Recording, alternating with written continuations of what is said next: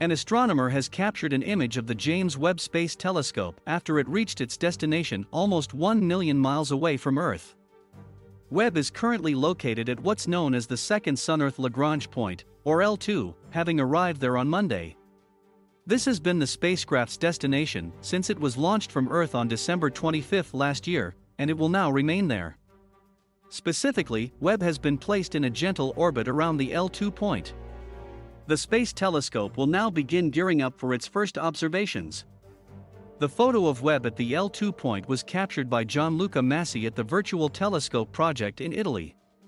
It may be hard to make out the spacecraft among the backdrop of stars, but it can be seen as a small white dot in the center of the image indicated by an arrow.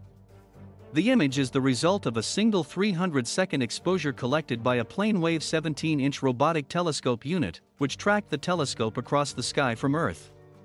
Lagrange points are points in space at which the gravitational pull of large masses and the orbital motion of a spacecraft balance each other out.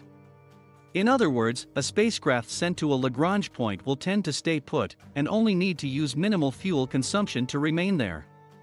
Spacecraft positioned at L2 are behind the Earth as viewed by the Sun. This position is ideal for astronomy because spacecraft don't have to constantly pass in and out of Earth's shadow, can readily communicate with our planet, and also have a clear view of space. Webb isn't the only spacecraft to have visited L2. ESA's Planck Space Observatory was also positioned there, and the Gaia Space Observatory currently operates there.